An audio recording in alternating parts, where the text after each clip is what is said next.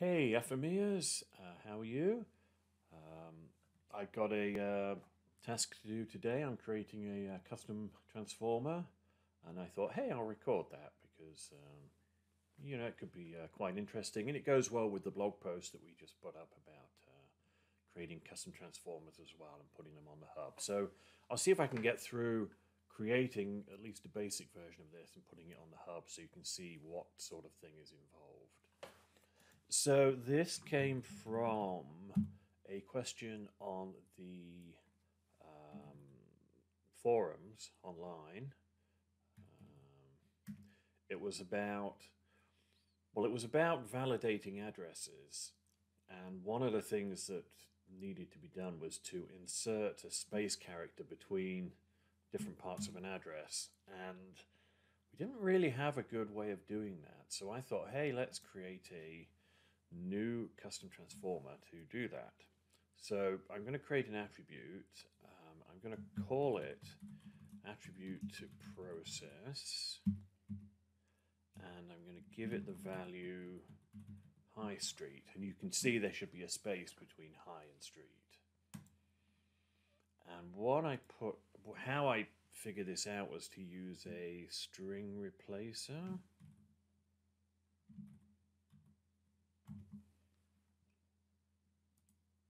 And I said, okay, it's the attribute to process. We're doing a regular expression replace. Okay, now I looked this up somewhere. I've got it written down.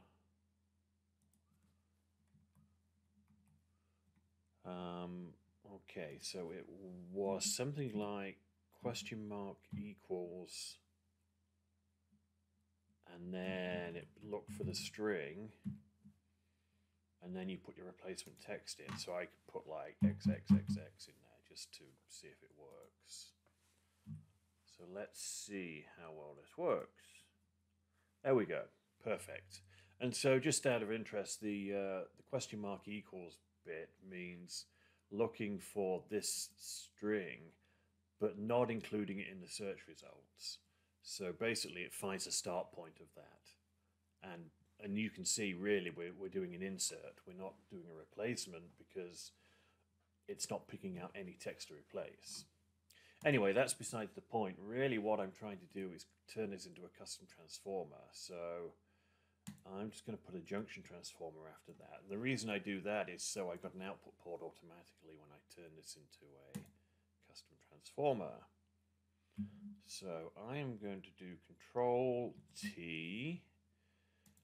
I'm going to call it StringInserter. And category, well, we've got a strings category. And if I'm going to put it on the hub, which I am, then I should use Markdown. So for now, I'm just going to say this transformer is for inserting strings in a given position. We're using attribute references with published parameters, which is great, although I suspect we'll have to do something about that anyway. Okay, so here's my custom transformer. You can see it's got an input and an output. It's called the StringInserter, which is fine. We should just replace the input port with one called input. And the output one is just called output. And you can see there that it's exposing the attribute to process string there. So that should still work. Let's rerun that. And if we look at the output, yeah, that's still working. So what we really need to do now is to work out how to get the user's decision on what to process. Because right now they can pick the attribute, but they can't say where it's going to be found. So I'm going to have to go into user parameters in here. And this is where it starts to get Nuva 21 because we've got the manage user parameters option. And I'm going to put in a, let's see, it's going to be text. And I'm going to name it string to search for. Plain text, Yep, that's good. And then in the StringReplacer, I should be able to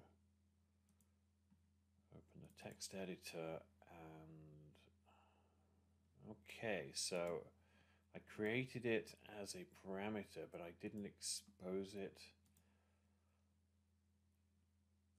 String to search for. Okay, so I need to fetch that into.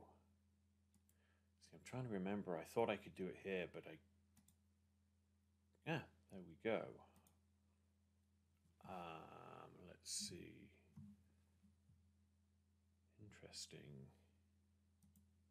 I'm going to call it search string. StringInserter. I try and give my attributes the name of the transformer in front of them so they don't clash. Let's see. I bet that's not. There, it's actually made it as a parameter, so I should have done it that way in the first place.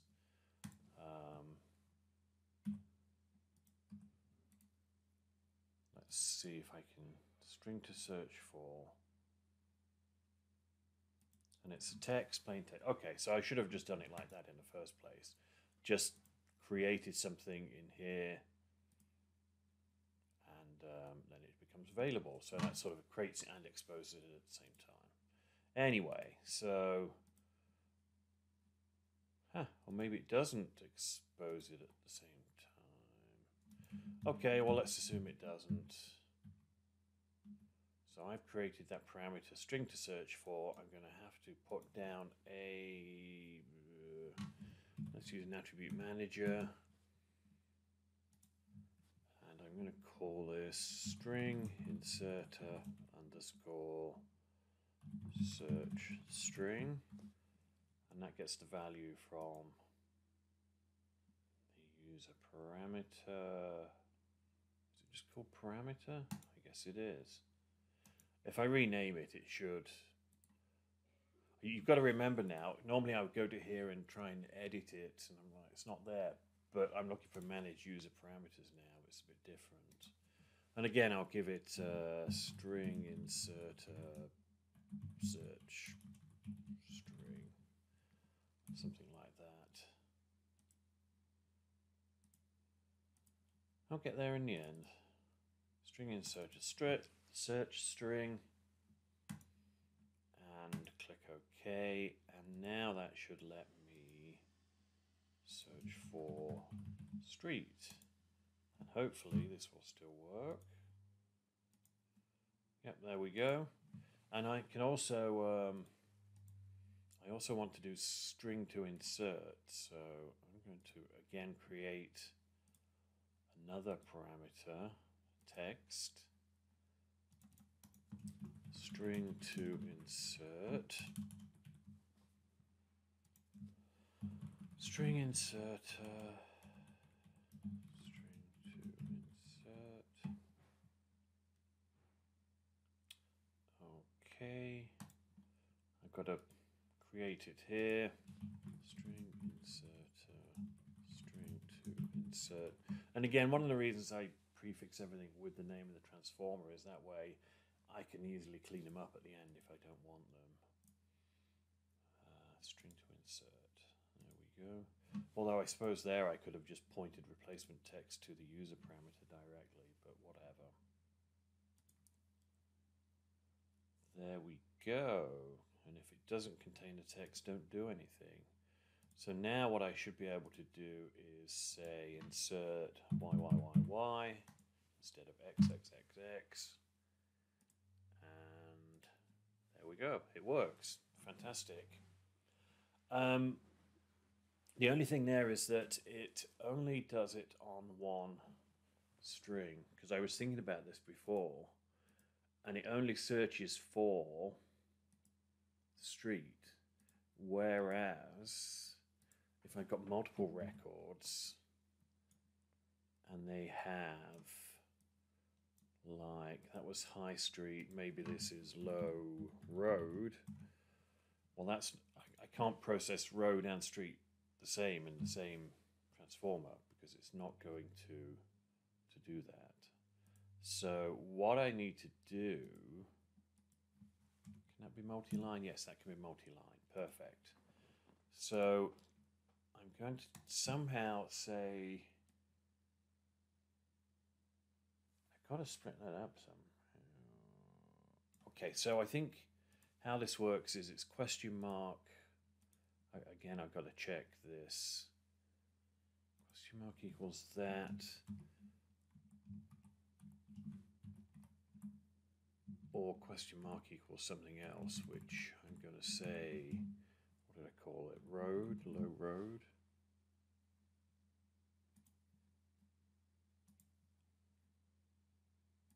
So now it should work on both. I just want to make sure that it does. See, it works on neither. So obviously my code there is not quite right. Question mark, okay. I think maybe we don't need the question mark there. So it's street or road. Let's see if that works. Yay, excellent. So, okay, so I've got the format of that. So if somebody went into here and entered street road, so what I would need to do is say, let's see, string to search for.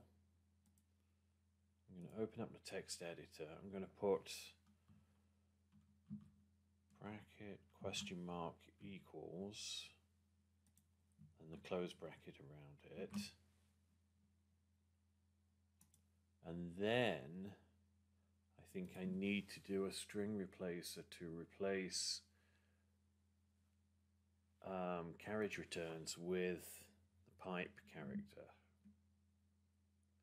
So if I put another StringReplacer down, string search, text to replace.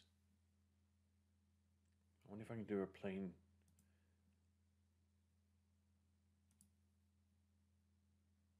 Let's try this, new line, and replace it with that. Is that right? Or did I need more brackets in there? No, that should work. Let's give it a shot, see what happens. Search string equals street. Oh, I didn't. So street, enter road. I'll worry about case sensitivity in a bit. Avenue, av, like that. And did it work? It seems to have worked. Fantastic. So if I put a space instead of that, there we go. And again, like I mentioned, I can clean up with the bulk attribute remover because I know that anything that begins with StringInserter underscore is going to be an attribute I want to get rid of. So yeah, we just got attribute to process now. There we go. Perfect. Okay, so I created that for using something in regular expression. That went astoundingly well. I'm a bit concerned at how easy that worked. Okay, so what I'm going to do now is I'm going to save it and publish it to the FME Hub. So we go into the definition here, file, export as custom transformer. We normally do it linked by default. I definitely do it by default so it can be switched around, but we do it linked when we put things on the hub. And it goes in my transformers folder, and it should open up like this. And so there it is. It's not particularly well designed right now. It's no best practices, but that's okay. I'll fix that later. What I'm going to do is go back to the original one, and I'm going to embed that, and I'm going to make this I'm going to put actually no, I'm just going to leave it like that for now, and I'm going to save this as Documents, FME, Workspaces, and Workspaces, StringInserter test.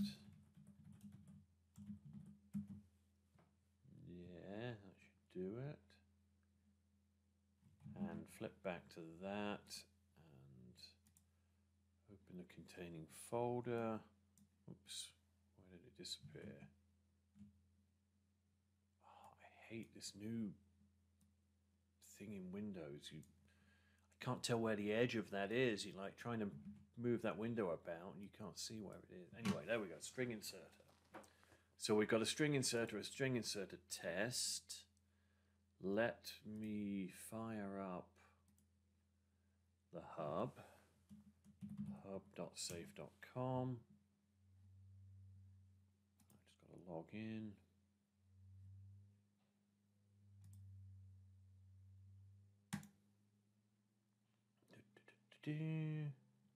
Okay, I'm logged in. I'm going to hit contribute. We've got two things on here, lab and sandbox. Lab is sort of semi-official. It's like actually going to be of use. The sandbox is like, well, you could use it, but it's a bit more experimental. I think this should be good enough for the lab. So now I just have to select the file.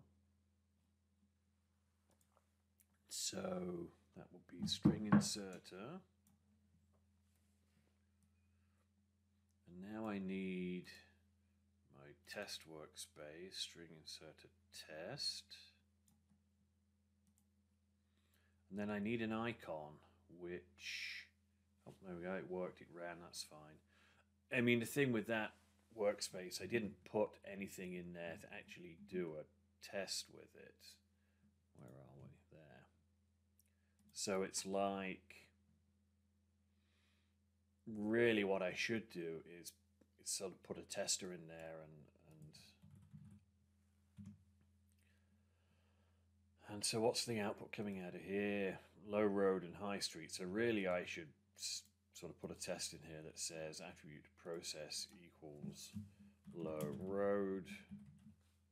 Oh, there's the value. Or, because otherwise it's not really doing a test. Excuse me.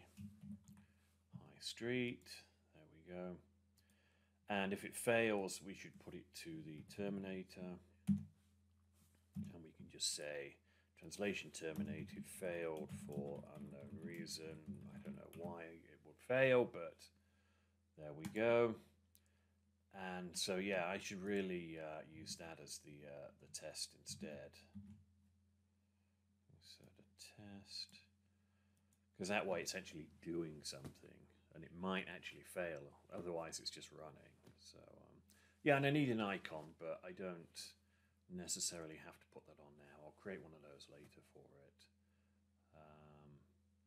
And yeah, hit publish.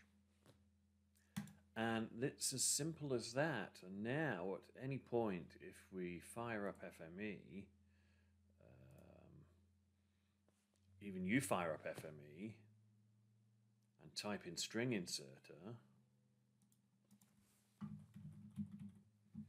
So I've got it installed locally. I would hope it will come up on the hub, but it's not happening straight away. Maybe it takes a while to go through. Or maybe it doesn't like it because it's installed locally as well. There we go, Hub Transformer, StringInserter. There we go. So it's on the hub already, and yeah, that's, how long did that take? 19 minutes and 26 seconds. So if you'd stuck with me to the end, that's fantastic. Yeah. So that's how you create a custom transformer and you upload it to the hub.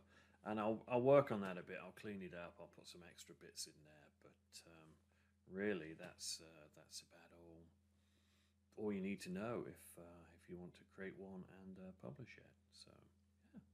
Okay. Well, thanks for watching, and I'll see you again another time.